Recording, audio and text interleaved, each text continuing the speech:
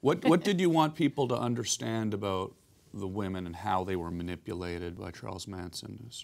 Really that they themselves were not necessarily crazy, or there was nothing exceptional about them, that, you know, in the way that people just in one-on-one abusive relationships often experience a slow manipulation where it starts with telling someone they're beautiful and great and perfect, and then moves into that only you love them, and then moves into taking that away. So the fact that it was, they themselves were not crazy people, they were just women who were vulnerable to a very manipulative man, obviously to deep extremes. So really just that they're not, there's nothing exceptional about them. I really want people to see this movie and ask themselves, given all of those circumstances, who would I be and what would I do?